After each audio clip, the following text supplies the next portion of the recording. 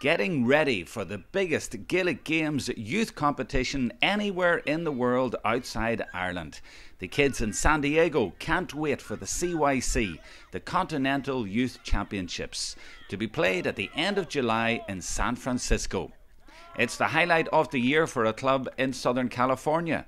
They went to New York last summer and are looking forward to the CYC coming closer to home. Well, the last couple of years it's been really fun. We've come home with, I think it was 3 championships and 2 runners-up the last 2 years, so we're hoping to get a little bit more. And what is the whole experience like of the CYC? What's it like being there? Well, you just play, and then you go watch a game, and then next thing you know, you're playing again.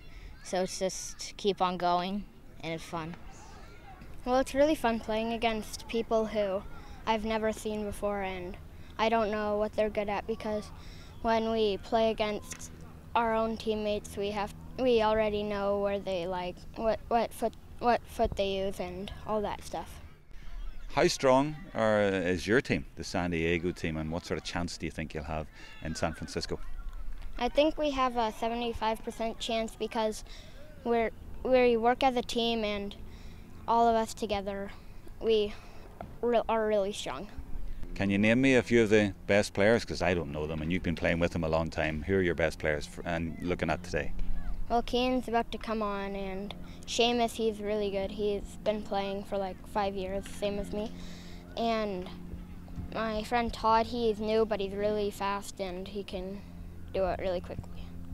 And some of the girls were good players? My sister, Brianna, she's wearing the same shirt as me. She's the only one that's wearing it. Yeah, she's pretty good.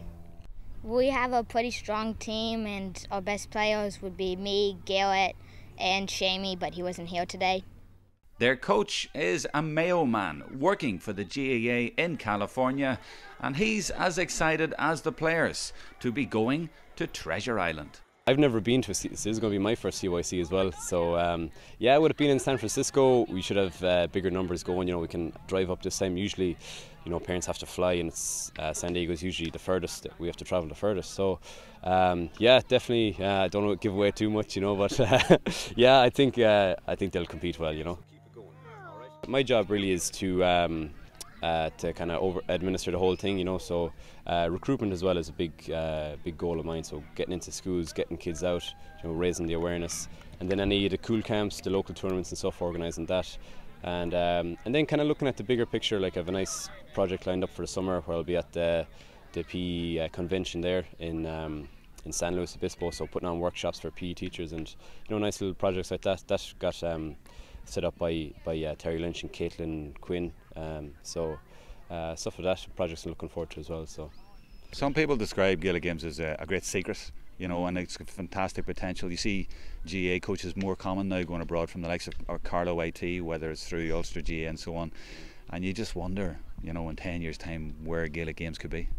Yeah, well, even if you look at you know, in 1884, did they ever envision that the Gaelic Games that will be gone this far, you know? So you see it as well with the hurling as a big pickup in the colleges out here, because it's, you know, it's the novelty of it, and when kids go to college they want to try out something new. They see this crazy sport, and you know, they pick it up.